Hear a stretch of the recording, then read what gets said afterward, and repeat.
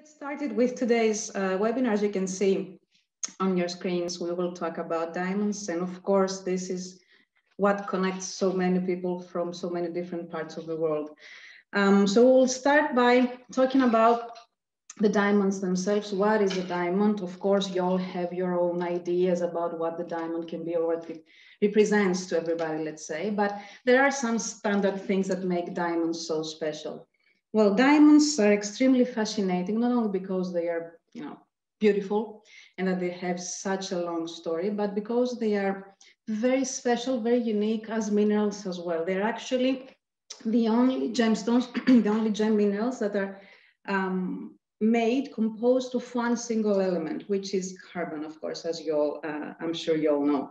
Most other minerals or other minerals actually that we use as gemstones are composed of combinations of different elements that are held together, put together. So diamonds are unique, not only because they have a very, very lengthy history and they're a very big importance and symbolism on their back, but also because they are very unique in the way they're made. So they're the only gemstone that is made of one single element. This element, as we mentioned before, is carbon. Sometimes we might have some other trace elements that are found in their lattice. And the other very unique thing about diamonds is how they form and where they form and when they form. So diamonds form under very high temperature. We're talking about temperatures that go more than 1000 degrees Celsius most of the times. And under very, very high pressure. So we're talking about pressure between 45 or 60 kilobars. And they form very deep inside the earth. The depth might range between 140 to 190 kilometers, but there are some diamonds, which we call the super deep diamonds, that form very, very deep, super deep inside the earth, about 800 kilometers deep. So we're talking about an environment that's very, very hostile. Nothing can survive down there except for the diamonds. So diamonds are unique because of their chemistry, because of the way they form, because of the formation conditions. But of course, they are very, very special because they have always held a very important symbolism to the hearts of the people. So the temperature and pressure are very powerful when they work together. They form diamonds, and the reason why diamonds are so different from other materials that are composed of carbon, like, for example, graphite, which we use in our pencil leads, is the way those carbon atoms hold themselves together in the lattice of diamonds.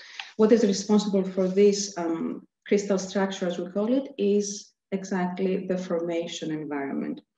So the difference between this fantastic, this precious, this super important material that is diamond and a very common material, which is graphite, lies in the way these carbon atoms fit together in the crystal lattice of the diamonds. Now, the name diamond is a very, let's say, common word. Everybody has heard of the word diamond. Everybody has a picture coming to their heads when they hear the word diamond.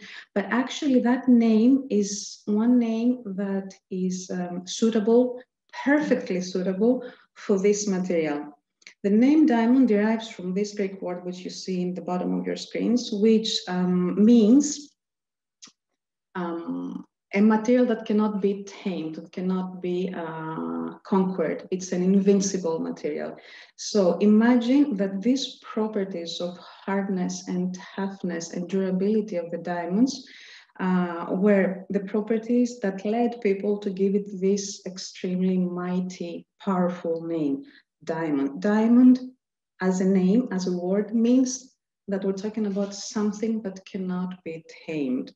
So as you understand, diamonds are extremely fierce, extremely unique, and they are some of the most antique materials that we are blessed to get our hands on. Think that diamonds that we're using today were forming at a moment in history where the earth looked very different from what it does now. We're talking about a material that has an age that ranges between 1 billion and almost 3.5 billion years old. So we are working with something that has an extreme value, even if you simply think of its antiquity, of its age. So diamonds are definitely the perfect material to have this name. That means something that cannot be tamed, that cannot be conquered. So back to you, Sophie. Let's start talking about diamonds and their history. Thank you, Ava. So yes, if we look at the use of diamonds in history, we can see that they have been used in jewelry designs for centuries, but also in industry. And that happens even today because of their hardness, because of their durability. It's estimated that even today, 80% of diamonds that are mined are used in industry, with only the remaining 20% used in jewelry. But looking back at the history and where we start seeing these references to diamonds in the literature. So the earliest reference comes from northern India in a Sanskrit manuscript written by a minister at the court of the king. And even then we can start seeing the value and the prestige that was attributed to diamonds. He writes that the quality of an excellent diamond is big, heavy, capable of bearing blows with symmetrical points, capable of scratching a glass vessel, revolving like a spindle, and brilliantly shining. So as Eva said, the word diamond comes from adamas, which is a Greek word. And this is what we see Pliny the Elder, the Roman writer, refer to it in his book, Natural Histories. And again, his quotes here shows how it's very valued at this time. He says the substance that possesses the greatest value, not only amongst precious stones, but of all human possessions, is adamas. A mineral for a long time was known to kings only and to very few of them. And there was also historically this belief in their magical powers. There was a belief in protection over the wearer. And Pliny also writes that it overcomes and neutralizes poisons, dispels delirium, and banishes the groundless thoughts of the mind. So it's really quite a useful material. And looking, we can see here, so in this lovely Roman diamond ring from the 3rd or 4th century, we can see how it was used in jewelry in the earlier stages, and nothing was done to the diamond at this point. There was no cutting capabilities, and also they didn't want to, destruct any of these magical properties that we thought this diamond had. So we see them here, we see this diamond, it's just loose octahedral crystal form set into a piece of jewelry. And then after the fall of the Roman Empire and the rise of Christianity, we see diamonds kind of dropping out of European history for a time, but they remained very popular in the Indian Islamic world. So we still see continued historical references to them during this time. So if we go to the next slide, we can start thinking about, why was this value attributed to them? Why were they so valued? And a lot of this was to do with their early rarity. So today we know that diamonds are mined from all over the world. We've got them in Australia, we've got them in Africa, Canada, Russia. But until about 1725, the only known source of diamonds in the world was from India. And particularly famous in India was the Golconda mines. And the Golconda mines was famous for producing some of the world's most famous diamonds to date. So for example, the Koh-i-Noor or the Hope diamond, we may have heard of these stones, and they originated from these Golconda mines. And one of the reasons why Golconda was so renowned was that they produced, or the mines produced, these diamonds of exceptional quality. It's what we call in the gemological world type 2A. And it means that they're very pure and free from nitrogen. So what Ava was talking about before, that they're mainly made up of carbon, and they have these trace elements in some diamonds. And nitrogen is what is known for producing the yellow color that we so commonly see in white diamonds, kind of stages of yellow color. But Golconda mines, these type 2A diamonds, they only make up about 1 to 2% of diamonds that are mined today. And they're very pure. They either come in exceptionally white colors. It's almost kind of referred to as a very clear water when you hold it in your hands, or in brown, pink, or blue tones. And so if we look at some of the famous diamonds that came from this region, one of these was the Beau Sancy, which we sold at Sotheby's Geneva in 2012. And this drew a brown tint. And this was owned, the lovely thing about these famous stones is that we know a little bit about their history. And one of the earliest owners of this stones was this lady here on the left, Marie de Medici. who was the richest heiress in Europe, and she was married to Francis Henry IV in 1600. And jewelry was undoubtedly her passion, which she inherited from her father, who was a bit of a gemstone connoisseur, Francesco. And he taught her that no other stone is as majestic and commands as much respect as diamond. So you obviously have the lovely blue of sapphire, red of ruby, green of emerald, but the ability of diamond to absorb light and reflect it means that it can be seen from afar and really commands rank and respect. So with this in mind, Marie de Medici set her sights on acquiring two of the then largest diamonds in the world, one of which was the Sancy, which weighed 55 carats, and one was the Beau Sancy, which weighed just under 35 carats. And she was furious when she lost out on the Sancy in 1604, when England's James I bought it to wear in his hat. So she hastily bought the Beau Sancy and made sure that it was on full view in her coronation in 1610, where she wore it at the top of her pearl and diamond crown. But unfortunately, it was a bit of a sorry tale after this point. Her husband, Henry IV, was assassinated the day after the coronation. And so her son, Louis, became king, but he was only 9 years old, so she became the Queen Regent. And she had a very difficult time controlling the political and religious problems at the time. So she actually ended up falling out with a lot of people, making some enemies, one of which was her son. So she ended up going into exile, settling in Cologne in 1630. And by the time she passed away in 1642, she'd long lost the Beau Sancy to a pawnbroker. She was unable to redeem her pledge. But from then, it then passed down, it was passed down through various owners and ended up in the Prussian crown jewels before it was offered for auction at Sotheby's Geneva in 2012. And we can see here at an estimate of 1.9 to 3.9 million, but ended up making just over $9 million.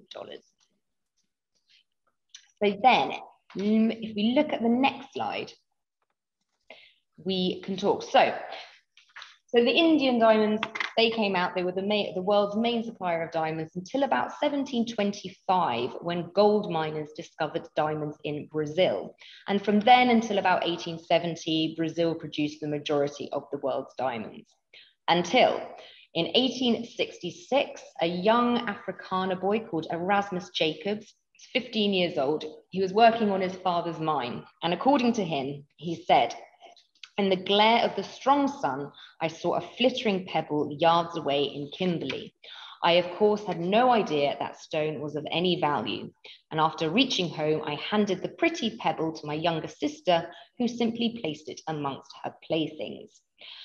And unbeknown to them, they were then visited by their neighbor, and he spotted this pretty pebble, and he ended up taking it. He was gifted it by Erasmus's mother. She gave him this pretty pebble, and he ended up selling it for a few pounds to a dealer. But it was only several owners later, when it was a surgeon and an amateur mineralogist who was examining it, Dr. Atherstone, that he discovered what it actually was. It was a 21¼ carat diamond that was the first to be known to come from South Africa. So this was later cut into this cushion-shaped Eureka diamond that we see here, weighing just under 10.75 carats. And this is on view in the Kimberley Museum in South Africa, if you ever want to go and see it. But news quickly spread about this amazing discovery. And so by 1969, the area of Kimberley was the focus of the diamond rush, which started with, digging in the soft earth and then later going further down into the volcanic rock that we now call kimberlite. And so over the next 15 years or so, this activity would result in over 95% of the world's diamond supply coming from this area around Kimberley in South Africa. And this increased supply of diamonds meant that we could start experimenting with cutting them a lot more. We had much more material, we could do a lot with them. We weren't so worried about the waste and losing some of this precious material. So if we go to the next slide, we can roughly see how the cut has evolved over the centuries. So the first one, if we're looking at it, so this is kind of the point cut. So before even the point cut, we had it when we saw, you know, in this Roman ring that we saw a few slides ago, just set into its loose octahedral form within jewelry. And as we were saying, they didn't want to cut it because they didn't have the capabilities, but also they didn't want to disrupt any of the magical properties. And this continued up until about the 14th century, which is when we start seeing some of the first attempts at diamond cutting. And a lot of these happened in Venice, because it was the Venetian merchants that opened up the trade routes with India. And in India, they kept a lot of the best quality octahedral crystals. And so it made, you know, the lesser quality ones went to Italy, and it made the Venetian cutters, you know, need to become a little bit more imaginative with how to make these diamonds look as beautiful as possible. And so the first major development was the point cut, which just gently involved polishing the diamond to give it a little bit of extra shine, but, you know, loosely followed the octahedral form of the crystal. But in the next one was the first facet, if you like, and this involved just simply lopping off the top point of the crystal, and this is what we call the table cut. And this was a major discovery because suddenly they realized that by opening up this window, if you like, into the stone, into the diamond, it made it look a lot more attractive because it could now absorb light and start reflecting it, meaning it became much more sparkly. So from there, we start seeing the evolvement of the rose cut. And this meant that at first it was just simply on the point of a crystal, 6 facets were engraved or were cut, and this kept on evolving. And so eventually we ended up with a 24 facet full rose cut diamond. And then this kind of continued up until about the early 1700s. And then when the diamond mines or diamond supplies were discovered in Brazil, we then start seeing the emergence of the cutting that more closely resembles what we know today as the modern round brilliant cut. So if we look on the bottom left, this is the old mine cut. And this was the first, you know, stone that had 58 facets, which is the same as the modern round brilliant. But you can see it's, you know, it's got a much higher table, a much smaller table and a much higher crown and a larger cullet at the bottom. And they had in outline kind of a more cushioned, squarish shaped, because at this point, everything was cut by hands, and it was just early diamond cutters literally achieving this shape by grinding 2 diamonds together, which created these very unique outlines. And this again was changed with the bruting machine invention, which happened in 1884. And this allowed more precision and more control because it was mechanized wheels covered in oil and diamond dust. And I'm sure Ava's going to go into more detail about this in the future slides. But diamond is the only material that can cut diamond at this point. So this is why they had to put the diamond dust on the wheel. And then in about the 1950s, we start to see the emergence of the modern round brilliant cut, which is the bottom right, which is as we know it today. And this is cut to very specific angles, very specific dimensions to make sure that any light goes in is completely internally reflected so that we get the maximum sparkle and also dispersed as well, so we get the fire. And these ones that are kind of in between the old mine cut and the modern round brilliant, we refer to as kind of European or transitional cuts. Over to you, Ava.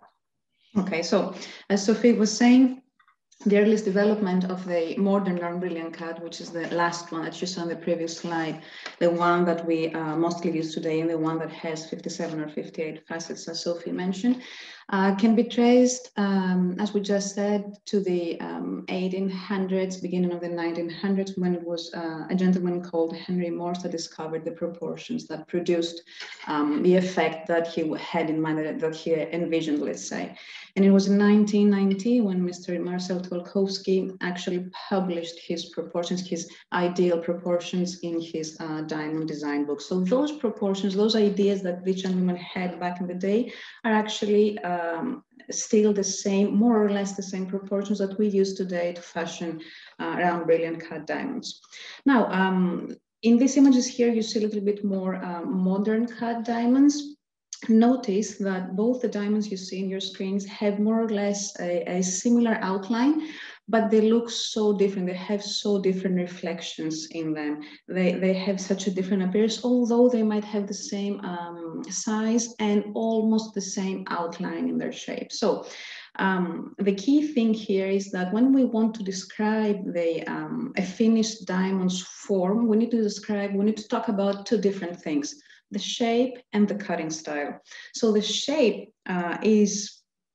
is a very straightforward thing to refer to. It's the face-up outline of a gem. So it can be round, it can be square, it can be a heart shape, or it can be a drop shape. So the face-up outline of the gem, which is the first thing we always describe. And then we also have to talk about what we call the cutting style. The cutting style is very different from the shape. The cutting style refers to the shape and the arrangement of the gem's facets, so all those little polished surfaces you have on the top of your finished gems. So to completely describe the form of a diamond, we should always describe these two things, the shape and the cutting style.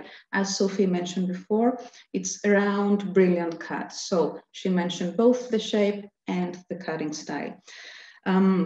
When we are talking about the term fancy cut or fancy cutting styles or fancy cut diamond, we simply refer to all those diamonds that are not round. So considering the cut of the diamonds, we have the round stones that should be described by their shape and the cutting style, and all the other shapes, any other shape that you might encounter in the market qualifies as a fancy shape. So the term cut doesn't really simply talk about the shape of a gem, but it describes a whole study, let's say, of the proportions of the gem, of the finish of the gem, and of course of the shape and the cutting style of the gem. Now, the marquise, which is this one up here, the navette as we also call it, and the pear shape that you see down here, also called the drop shape or the teardrop shape, are actually around for centuries.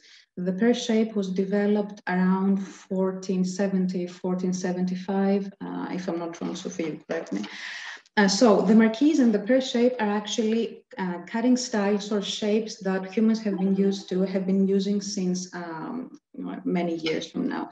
But the other fancy shapes that you see here all share one common characteristic. They're all brilliant cutting styles. They're all brilliant cuts. So fancy shapes and brilliant cuts. We should describe them by their shape. So heart or square or marquise or oval or drop shape, and the cutting style. So when we talk about brilliant cutting style, we're talking about those diamonds that are polished in a way that their facets are all triangular and kite shaped, like this, like rhomb shape, if you wish.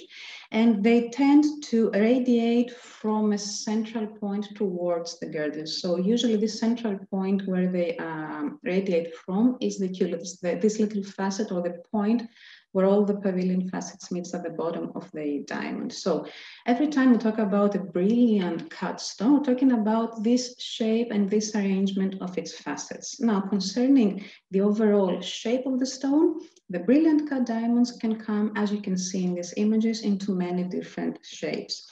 Why did we discover all these different shapes? Why did we develop or have the need to develop all these different shapes since the round brilliant cut worked so nicely? Where the variations of the round brilliant cut became quite popular after we have invented, let's say, the round brilliant, because the cutters wanted to apply this success of the round brilliant, this beauty of the round brilliant, to other shapes as well. The reason behind that is very simple. We have seen some rough diamonds in the previous images, and we have all seen that they had more or less an octahedral shape, so this kind of bipyramid, perfect habit. The truth is, however, that in reality, not all diamonds look as perfect as these octahedrons in nature. We have a lot of times, most of the times, we have oddly shaped rough diamonds. So if we tried to cut the round brilliant out of all of those rough crystals, we would end up by having a lot of waste of a very precious rough. So we had to take advantage, let's say, of the most of the weight on these rough crystals without wasting a lot of it, but also keeping a very beautiful, a very sparkling appearance on the surface of the gem. So we took the brilliant cutting style and we applied it to different shapes. And the result was, in reality, what the goal was, basically. So to retain more weight and to keep the beauty of the brilliant cut. For example, if we talk about the princess cut that you see here, this square brilliant cut, think that this diamond, if you're not familiar with these diamonds, you could imagine that in the profile, it looks like an upside down pyramid, for example. So this diamond, this cutting style, has a very deep bottom part, very deep pavilion, and a very shallow crown. But as you can see from the top, it's very, very sparkling, very bright. So it looks very pretty. It combines the brightness and the sparkle and this scintillation and pattern of round brilliance to a very square or rectangular outline. The other good thing about the princess cut is that it tends to retain a lot of the weight from the rough. If you consider that cutting around brilliant cut would mean that we have a waste of about 50% of the rough. So from a 10 carat octahedron, we would end up with, I don't know, let's say about 5 or 6 carat in the polished round brilliance. The princess cut diamonds would retain about 80% of the rough. So it is a very, very good option if we want to save maximum weight from the rough and still create a very sparkling, very beautiful stone. So brilliant cutting style, or brilliant cut, if you wish, refers to the faceting arrangement and the shape of these facets and not at the shape of the stone. So again, we will describe these stones as follows. Let's say heart shape, brilliant cut, or square brilliant, or drop brilliant. So both the shape and the cutting style.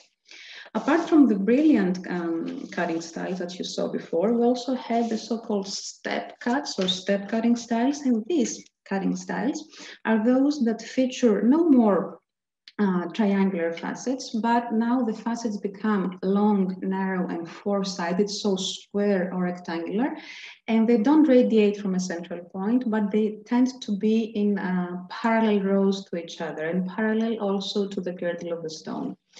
So the most famous step cutting style that I'm sure you're familiar with is this so-called emerald cut. And is a cutting style that we very often use in emeralds, actually, and that's where the name comes from. So the emerald cut features square and rectangular facets mostly, several rows of those facets. And as you notice, it also has what we call the beveled corners. So the corners don't come to a point, but they are cut with an extra facet here. These two stones you see on the top right and on the bottom here are the so-called baguettes. This is another step cut stone. Usually we use this cutting style for smaller stones, mostly used as accent stones, let's say on the left and right or around a central diamond or a central color stone. Usually they have less rows of facets than the emerald cut. And as you notice, they come to points that don't have the beveled corners. And another famous step cut is this one down here, which we call the Asher cut. I'm sure you're familiar with the name Asher. It was introduced in 1902, of course, by the family of the Ashers. They are famous diamond cutters. And it is very similar to the emerald cut that you see on the top of the screen, but it has a square outline, and usually the crown tends to be a little bit higher. Now, as you notice, even from the pictures, you understand that the step cuts take advantage of a diamond rough that has very high clarity. Because the facets are larger and the sparkle is a little bit lower than the one we find in the brilliant cuts, the large staples and the large facets that this cutting style features allows us to easily see in the heart of the stone. So often the cutters will use the step cuts, especially the emerald cut, to polish very high clarity gemstones out of it. So depending on the different types and the different shapes and different characteristics of the rough crystals, the cutters will choose one of those different cutting styles, and they will opt for either a step cut or a brilliant cut. So again, here too, we would have to describe the shape and the cutting style. Again, I can never stop repeating this enough. The cutting style refers to the shape and arrangement of the facets and not of the shape of the diamond. In this image here, you see a collection of several fancy cut diamonds whose shapes are very, let's say, unusual. The ones that we saw in the previous images were the most, let's say, traditional cutting styles. Some have been around since the 1400s, like the Pero de Marquise we saw before, or the emerald cut and the step cuts have actually been developed before the modern round brilliant. Now, these cutting styles, these fancy shapes you see here are not so commonly seen. They are more, let's say, unusual, unique shapes. And the reason why we can actually create these complex shapes today with diamonds is because we now use the technology of lasers and not so much the traditional ways of cutting, like the rotary saw, for example, or other things that we will also see in the next slide. So with the lasers today, we can actually burn our way through any crystallographic direction of the crystal without really caring about the actual direction. We'll care about the yield and the characteristics of the clarity and the color of the diamond, and we can create any shape we can imagine. As you can see in this image, we can create leaf shapes and butterflies and horse heads and stars and anything we can imagine. Of course, most of these non-standard cutting styles are proprietary cuts. Most of them are trademark, and they are not so often, not so commonly seen in the market. You will see them here and there, especially when they're sold by the companies that actually develop them.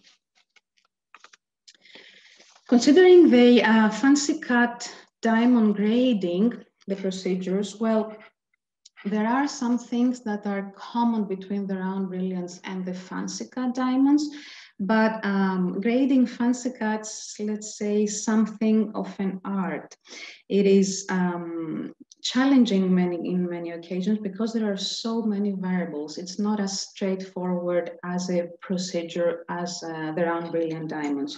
Of course, we always consider the 4 C's, the clarity, the color, the cut, and the carat weight, but we also have to consider some extra things. We should take some extra considerations, as you see on your screens. There are special shape components, and all the different parts of the stone should be considered in the context of the overall appearance of the gem. So it takes quite an experienced grader to positively and successfully grade a fancy cut diamond. As we said before, some considerations are the same, like those from the round brilliant cut. Others are different and depend on the shape and the cutting style of the diamond involved. For example, for the clarity of those diamonds, well, most of the rules for clarity grading are the same for rounds or for fancies, but there are some extra things we have to think about. One of the most important things to consider, as we mentioned before, is that most fancies are typically cut from irregular rough. So we expect that they will contain characteristics that are a result of structural irregularities of the crystal. So we might expect to see some particular types of clarity characteristics more commonly in fancy shaped diamonds rather than in round brilliant diamonds. And the other thing, for example, in this heart shape you see here, is that with the brilliant cuts especially, the cutters tend to hide or position the clarity characteristics where we have more sparkles. So let's say in the tip of a brilliant fancy cut that has a tip, like the tip here of the heart shape. So we need to study those parts very carefully because they might cause durability issues. So as you understand, grading the fancy cut diamonds is, as we mentioned before, some kind of an art, and it takes some extra considerations. Back to you, Sophie. Thank you. So we're going to be looking now at some of the exceptional jewelry pieces that have featured diamonds that we've been lucky enough to see passing through our auctions at Sotheby's. And the next couple of slides are going to be looking at pieces created by the major jewelry houses, so Van Cleef and also Cartier, which were the go-to places for major jewelry commissions from important clients. And the first one we're going to be looking at is this wonderful kind of diamond bib necklace which belonged to Queen Nasli of Egypt. And she was the Egyptian King Fuad. She was his second wife. They married in 1919. And this set was designed in 1939 for Queen Nasli for the marriage of her daughter, Princess Fawzia, to the Crown Prince of Iran. So the bride ordered, Van Cleef was asked to supply all of the wedding jewels, and the bride ordered, a magnificent parure for herself. She commissioned a collar, 2 pairs of earrings, and a tiara. And Queen Nasli used this opportunity to commission a few pieces of jewelry for herself, which included this wonderful tiara, which was set with a total of 292 carats worth of diamonds, and also this wonderful necklace, which was a complete masterpiece. It's this wonderful sunburst design. And it's this bib style because it's designed to be worn quite high up on the neck for formal occasions. And it's set with a total of 673 diamonds in 3 rivières that merge into this kind of sunburst design that we see at the front. It's a 6-carat round brilliant cut diamond in the center there. And from there, it's suspending 4 further rivières of diamonds. So that was a total of 217 carats in that. And so Queen Nasli herself, she had this rather fabulous jewelry collection. It was helped by a rather volatile relationship with her husband because she was a very independent, well-educated, hot-headed lady. And she frequently argued, I think she found the Egyptian court quite claustrophobic and wanted more freedom. So apparently they would have these huge arguments. But one of King Fuad's responses was to buy his wife, Queen Nasli, these wonderful pieces of jewelry. So apparently her ladies in waiting would check each morning. And if she had a new bracelet or a new pair of earrings, it meant that they'd had a rather ferocious argument maybe the night before. Again, unfortunately, not the happiest ending to her life. So she ended up moving to California in 1946 with her youngest daughter, Princess Fawzia, who'd married a Coptic Christian. And by this time, King Fuad had died, and their son, King Farouk, was now the king of Egypt, and he was furious with this. So he stripped them of their titles, and they ended up in a bit of financial difficulty. So Sotheby's actually ended up selling this Van Cleef necklace and tiara for the first time in 1975, where the necklace made $140,000 and the tiara made $127,500. Princess Nasli passed away in 1978, and the necklace was again offered for auction by Sotheby's in New York in 2015, where it made a little bit more than the last time by selling for just over $4.2 million. And this was actually bought by Van Cleef. It was bought for their heritage collection of magnificent pieces that they've made in the past, and they still exhibit it today. So luckily enough, we can see it. So I most recently saw it at the Dubai Opera House a couple of years ago as part of their Treasures and Legends exhibition. And then staying on the theme of fabulous jewelry commissions, this next necklace in the following slide is by Cartier, the Ivrez necklace. And this was amazing. So custom made for the owner, as designed as a cascade of diamonds. And we see all kinds of cuts here that we've been talking about in the previous slides. So brilliance, pairs, and marquee shaped. And in these wonderful kind of floral motifs as well. And then it suspends at the front 9 principal pear-shaped diamonds, the largest of which weighed over 20 carats, and the smallest of which weighed just over 2. And it was accompanied by 30 GIA reports for diamonds ranging in size from 66 points up to this 20-carat diamond. And they were all D-color, internally flawless, except for 1E.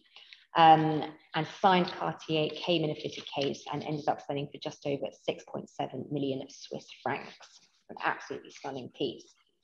But let's go to today in the following slide. So as we mentioned to Fabio at the beginning, so Sotheby's has a few interesting auctions at the moment. So we're just going to zone in and look at a few of the diamond pieces that are coming up. Firstly, in our London fine jewel sale, which is taking place at the moment and runs until next Thursday, I believe, the 24th of June. So firstly, looking at lot 10, and this has the old mine diamond. So looking closely at it, you can see what we spoke about before in terms of its irregular outline, its smaller table, and if you look through the table, you can see this large culet, the bottom facet, You can see it there. And it's a lovely piece of jewelry, this. It's actually 3 pieces. You get 3 pieces of jewelry for the price of 1, if you like.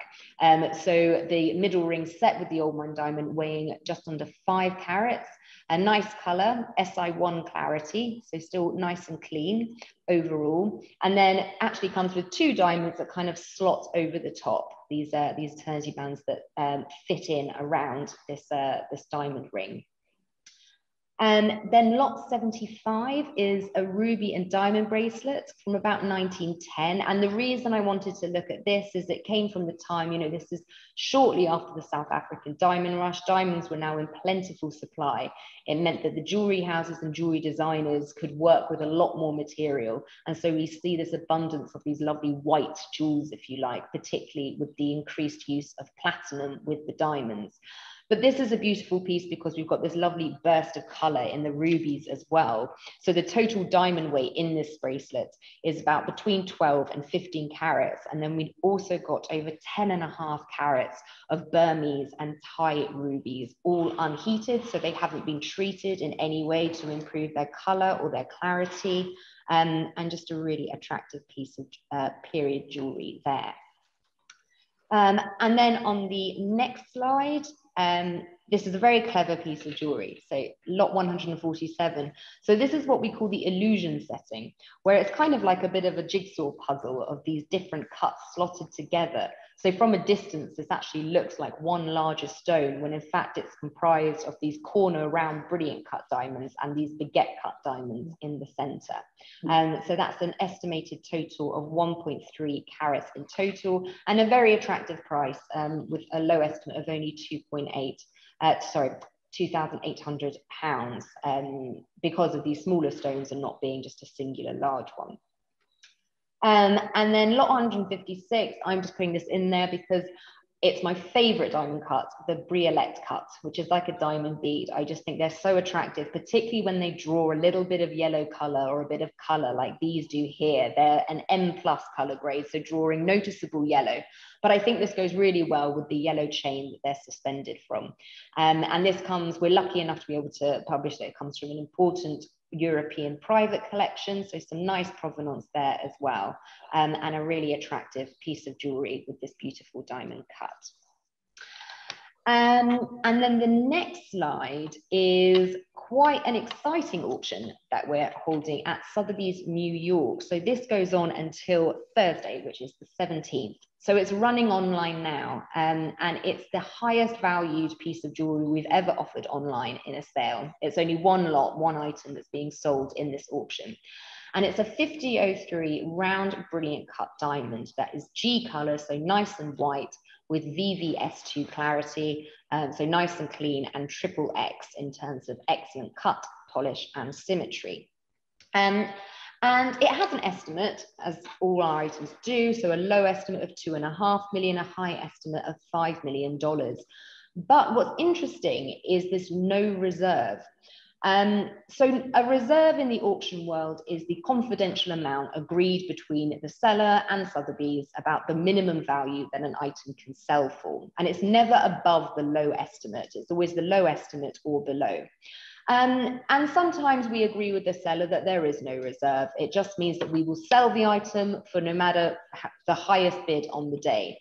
And we see this a lot with kind of lower value pieces of jewelry. So say if there's a bracelet that's estimated at 5,000 to 7,000 and the bids only reach 3,500, then we can sell it. It's slightly lower than the low estimate, but that's the way it is. Very rarely do we see it on high value items such as this. So even though the low estimate is $2.5 million, we think this is a fair market price. It will sell for whatever the highest bid for is on the day. And when I last checked this morning, the bids were at 1.9 million. So it will be very interesting to see what it ends up selling for tomorrow. And it will give a good indication of the state of the white diamond market at the moment. And it's a beautiful stone, really attractive. It would look fabulous in any piece of jewelry, but it's also interesting to consider it maybe as an investment piece. which is an interesting concept when we think about the world's supply of diamonds, because if we're thinking about what Ava was saying earlier on, so diamonds are formed, deep, deep, deep into the earth, somewhere between 100 and 800 kilometers down under these high pressures, high temperatures, and they're brought up to the Earth's surfaces by these volcanic eruptions. So to more manageable depths of between 150 and 750, a few hundred meters below the Earth's surface, which is where we can get them. But we know that these diamond mines are starting to close. So the Argyle mine in Australia, for example, closed at the end of last year. And some experts are now thinking that we're looking at a maximum of 60 years before the last diamond mine closes. So increasingly, we're going to be looking at the secondary market, including auctions, for a supply of diamonds in the future. So worth bearing in mind when we're looking at these stones being sold through the auctions at the moment. Thank you, Sophie. So let's take a look now at how all these things that we talked about until now actually happen. So how do we, which steps do we follow from the unearthing thereof and cleaning it to the fashioned, the finished gemstone? So the main steps of the diamond cutting process, basically. So the basic steps are more or less the same as they used to be hundreds of years ago. The four major steps, the four main steps for the diamond cutting are, as you can see on your screen, the planning, cleaving or sewing, bruting, and polishing. What has changed is not the order or the actual steps, but the addition of modern technology in some of those steps. So let's take the things from the beginning. First of all, we'll always start with a professional called the planner, which he or she will perform the so-called process of planning.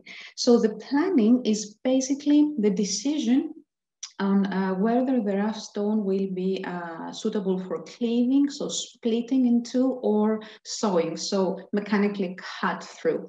So once this decision is made, then the actual cutting process begins. So the planner will draw, let's say, on the surface of the diamond several lines. These are the lines that you see here, this black ink line here and another one down there, which is what we call the marking. And these are the lines that indicate the direction along which the next cutter should cleave or sew through the stone. So the planner will take one of the most important decisions. So how to divide the large crystal into smaller ones, either divided in two or divided in more than two pieces. So either by cleaving or by sewing. So the cleaving is a very traditional way of dividing the rough crystal. Is basically dividing the rough by striking a very hard blow along specific crystallographic directions of the diamond that allow the gem to smoothly split into two pieces rather than smashing it into many small diamonds. So the cleaver, the person that performs this splitting, this process, is actually another very experienced and another very important diamond cutter. This is a very important step as well. Imagine if you will be working with a high quality, large, very rare diamond, and you have to simply give it a blow with a hammer and hope to divide it into two. So it's quite a responsibility, let's say. So master cutters would actually do this job. So instead of cleaving, the planner might also decide to sew the piece instead of cleave it. So sewing is basically dividing the diamond in sections rather than splitting it with a hard blow with a hammer, as we mentioned before.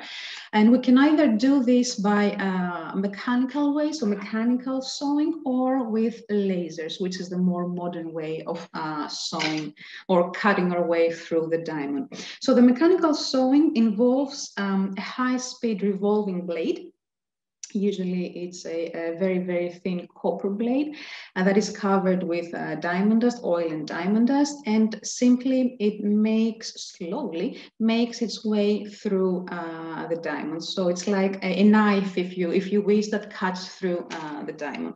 The laser sewing is a more modern technique to divide the diamonds into two. Basically, instead of the blade, we replace this blade with a laser beam, and it burns its way through the diamond and vaporizes it. So this is a process that, as we mentioned before, does not really have to respect any crystallographic directions of the diamond. It can burn, the laser can burn its way through any direction in the diamond. And it's also a process that is much faster than the mechanical sewing.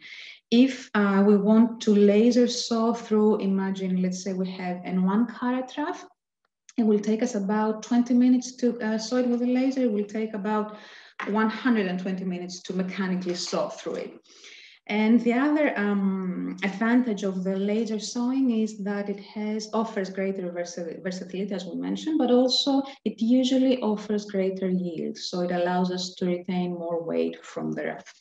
So after we have cleaved or sewn the diamond, we pass through the bruting process, which is the process during which we form the basic face-up outline of the diamond. We prepare it for further fashioning.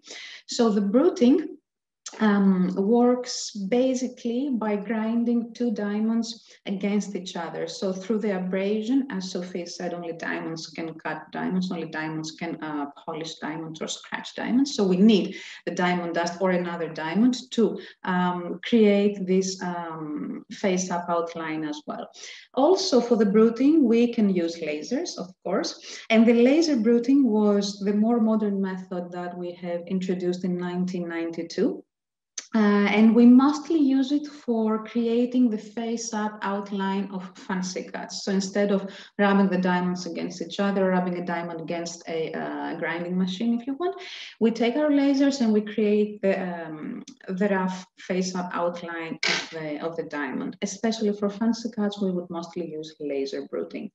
And once the diamonds have been bruted, so they have their basic face-up outline, they will go further to polishing. Polishing would start with the process of blocking. Blocking is the process during which we place the first main facets on the diamond, the first 17 or 18 facets, both on the crown and the pavilion. And this is another very crucial stage of the cutting process because it establishes the basic symmetry of the finished gem. After we have blocked the diamond, we will continue with the process called brillianteering, which is, let's say, more or less the final step. It is the placement and the polishing. Well, polishing and cutting happens at the same time in diamonds, which is not similar to the other colored stones. So brillianteering is the placement and the polishing of the star facets and the upper and lower girdle facets. So the final smaller facets of the diamond. In the end, the diamond's girdle would be faceted or would be polished, and the diamond would be inspected one final time. Actually, the cutters would stop and inspect the diamond after they have polished every facet to adjust, in case they need to adjust the symmetry of the stone. We will clean the diamond in acid, and the diamond would be ready to be graded and to be sold in auction or in retail. We saw the diamond reports before. We talked about briefly, we talked about the grading of fancy shaped diamonds. Well, the diamond reports, as you all know, come in several types, let's say. The one we talked about before is the grading report, which will tell you about the quality of the diamond, but there are also those reports that give information or tell you about the nature of the material.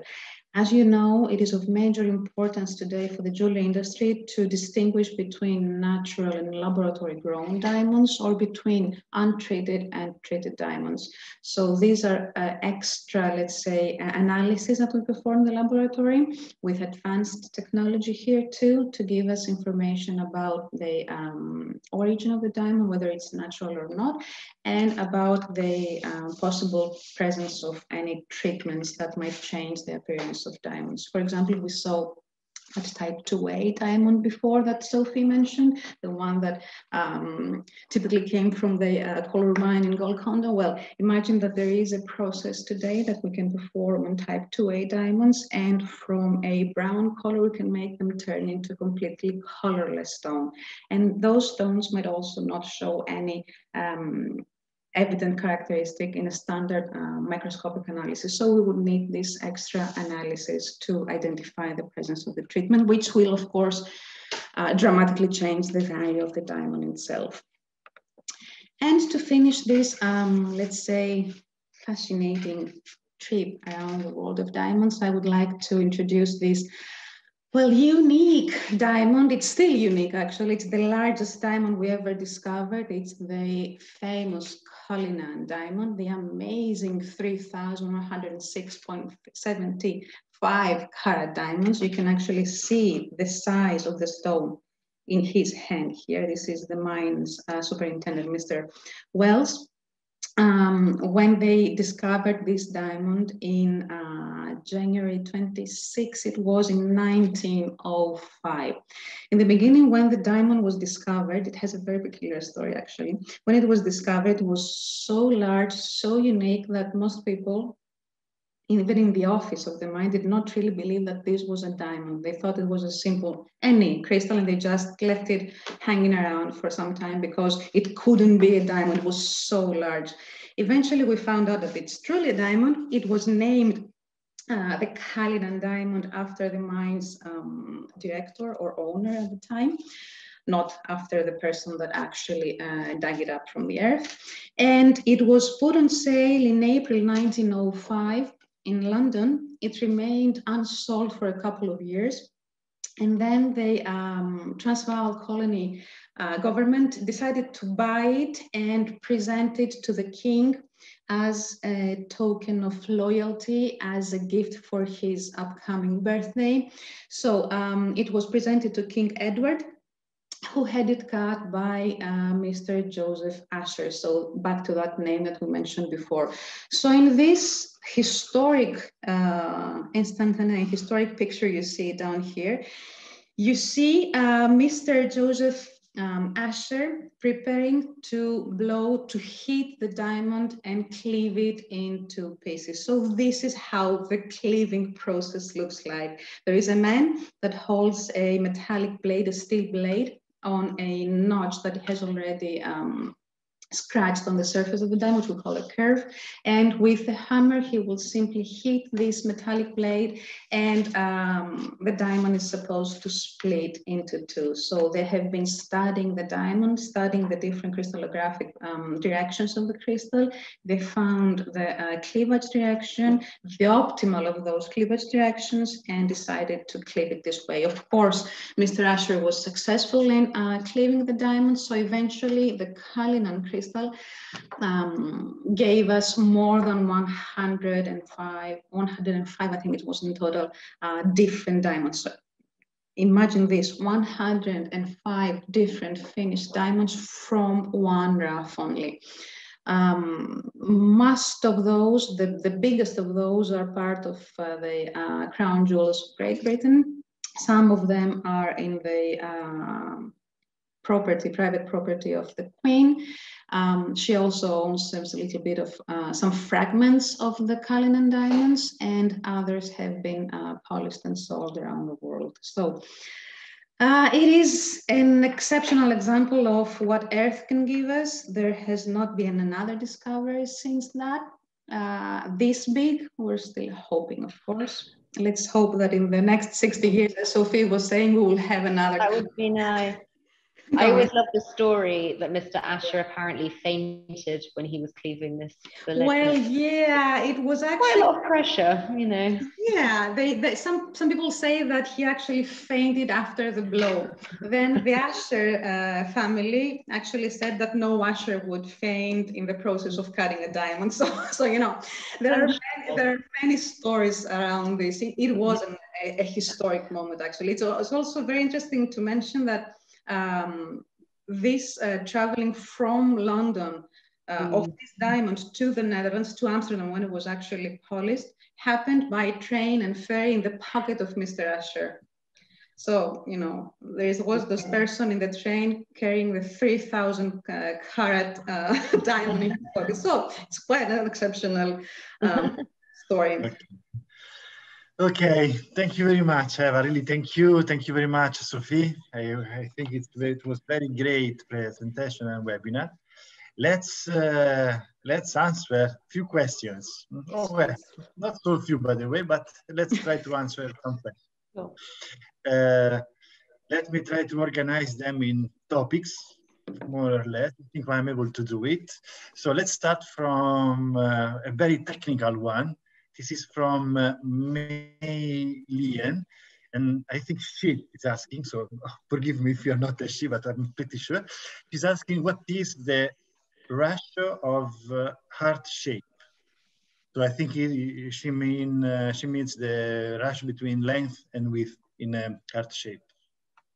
Length and width between a heart shape. Okay, yeah. There are some ratios that are preferred by the market. Usually, the heart shapes should not be too long or too wide. So 1.5 to 1 or 2 to 1 is usually preferred in the market. Yeah. Yeah. Well, yes, yes. And then Maisa is commenting, Yves from Cartier is amazing. I think she is right. It was, I agree. Me too, Maisa. Okay. And then let's open a big topic in the questions because it's about marquise shape. So we have Maria and Coco asking a few things about marquise shape. So let's start from Coco, just in order of time.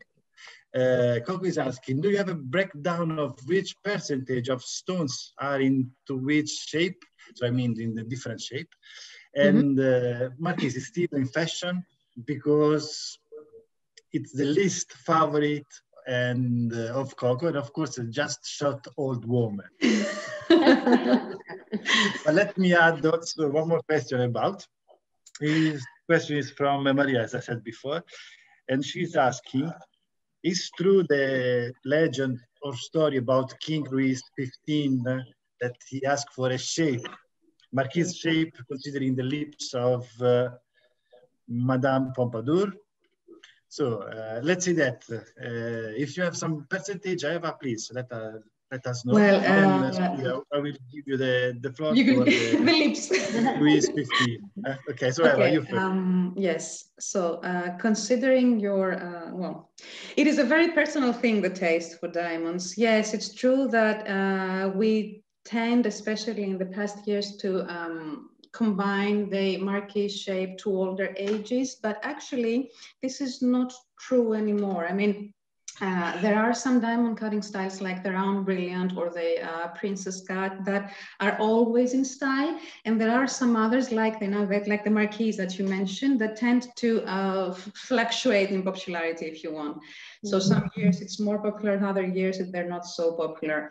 There is not a standard percentage that I can give you because the world's market is very variable. It depends on the different locations. There are some locations that do not really prefer the fancy shapes at all. They like mostly the round brilliants. There are other locations that tend to admire the very high clarity of diamonds, so they would opt for emerald cuts mostly. So there is not a standard percentage. What I can tell you is that in all the parts of the world, all around the world, the round brilliant cut is always #1 in popularity. It's always the first option for diamonds, especially in sizes that range from, let's say, half a carat to about 4 or 5 carats. More than that, many buyers would opt for an oblong shape, like the oval shape or like the pear shape, because those diamonds don't really need the depth, the height, if you wish, of the round brilliance to look nice. So they would look very smooth, very elegant on a bigger size, on the finger or on any type of jewelry. Considering the marquise, from what I know, Sophie, you can add on that, there has been a return to it. I mean, I know that there have been some important rings, especially of celebrities, that have been sold in marquise shape. So I think that there is a comeback on this shape. It depends, if we're talking about a ring, it depends on the shape of the finger as well. I mean, the marquise shape would enhance a long and thin finger. So why not? Slimming. And also, it's, you know, marquise cuts can vary individually as well, depending on their proportions. Because we'd always, you know, we love what we call a nice fat marquise, which is, you know, has a good body. We don't like the skinny ones. Don't like the skinny marquise. I'm sure that Madame Pompidou's mouth was lovely and fat, and that's what it is. Yeah, so Sophie, we can say yes, this story is true. It's really happened. I think it's a great story, so let's say it's true. Yeah. Okay, Maria's asking, so they were in love? Yes. Probably. We have a participation together. Okay, that's okay. Let's move on. So one more question. How do you calculate the price of the 50 carat diamond, Sophie? Very good question.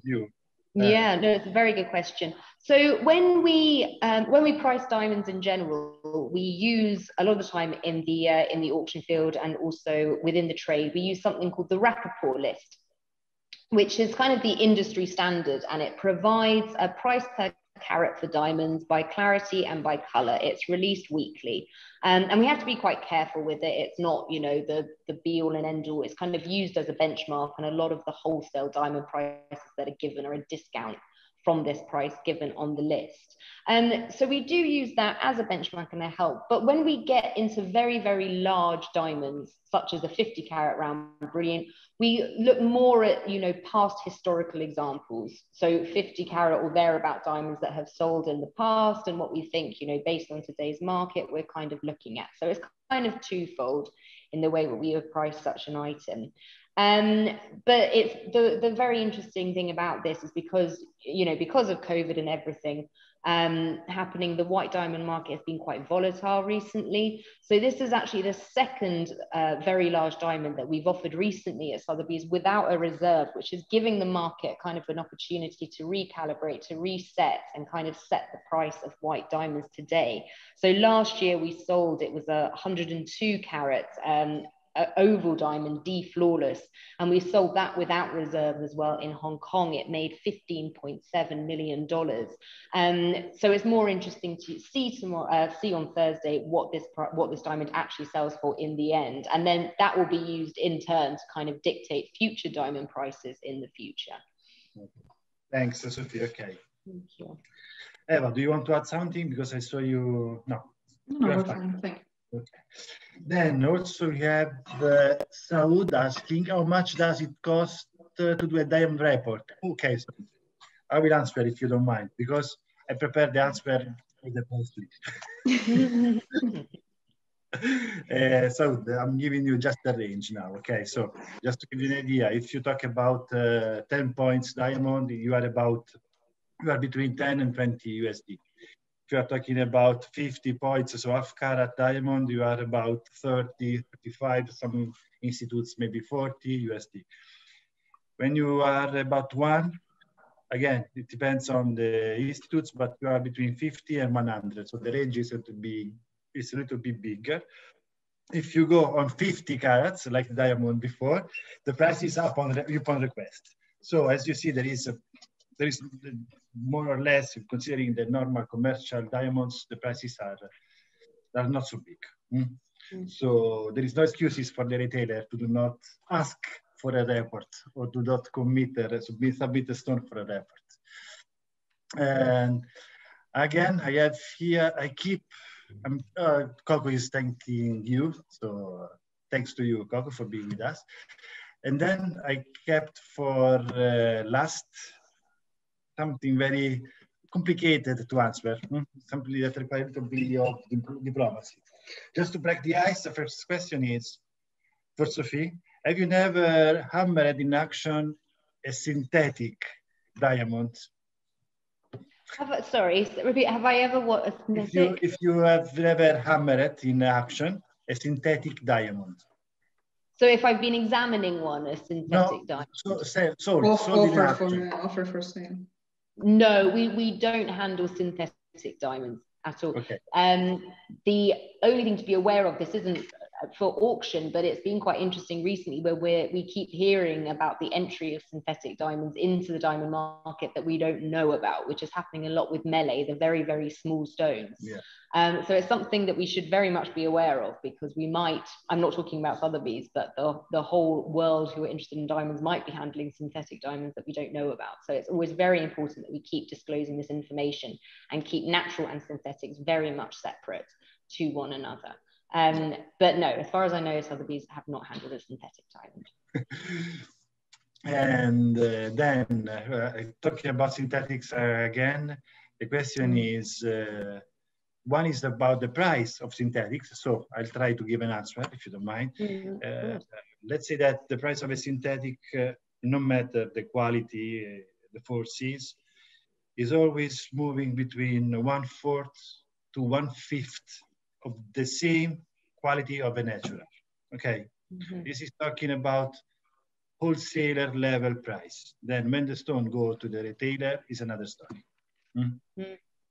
And could I just to add to that, which I thought was quite interesting recently, is seeing how De Beers are adding a synthetic diamond line to their collections, and they're actually using it as the more accessibly priced, or kind of the entry point for buying De Beers collections. But I found that very interesting that they were starting to sell synthetics. They have tried that in the past, and now it's a comeback because many people are talking about synthetics now. Yeah. I have one more question about synthetics for you. If men can do any kind of color, shape, size in synthesis? For synthetic diamonds? This is for you. Well, yeah, the answer would generally be a yes. So in the beginning, when we started developing the synthetics, we were limited with the colors and we're limited with the sizes of the stones. Now this is not a limit anymore, so we can we can produce, let's say, even large diamonds, and by adding different chemical elements, we can actually control the color that we get as well, so yes.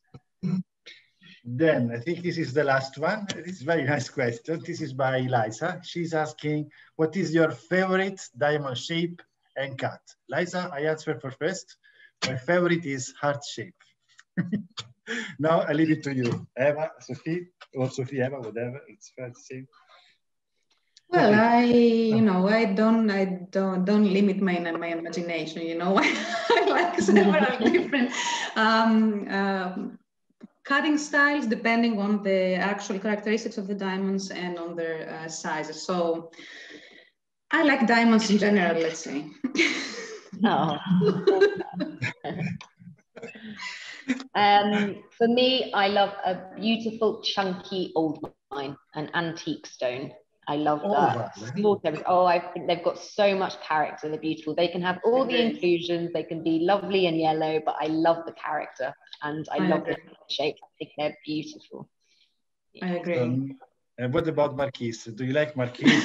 If it's a nice fat one, then I like a Marquise, but it has to be fat. The fatter, the better. And you, Eva, Marquise? Yeah, why not? I mean, it has been given a bad name for many years. They have called it even the divorce stone, but I don't believe in that. No, every diamond is beautiful in its own way. So as Sophie was saying, me too, I don't really prefer the very skinny ones, but I think that it is a very interesting shape. It looks like a boat. So it's some consider sailing, so yeah.